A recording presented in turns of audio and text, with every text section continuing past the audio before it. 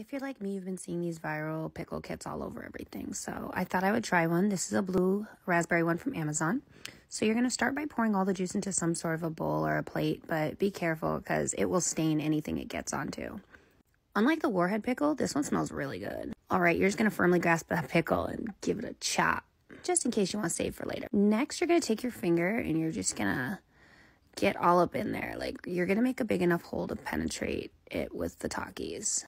Get your mind out the gutter. It's not weird. This kit came with a fruit roll-up and a fruit by the foot, so you have the option. I picked the roll-up because it was flat and I knew I wasn't going to eat a lot of it. So I split that in half and I'm just going to wrap my half of a pickle in it.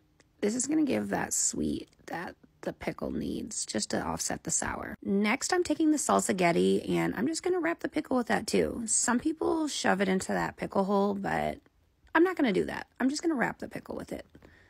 But, I mean, you can do whatever you want with your pickle. All right, now I'm shoving the gushers in there for a little burst of sweet. Next, I'm going to take the Takis as opposed to the hot Cheetos because I don't really like hot Cheetos. And Takis will give it a little spice. Then you're going to take your liquid chamoy. Then you're going to take your powdered chamoy. And that's really it. Enjoy. Bye.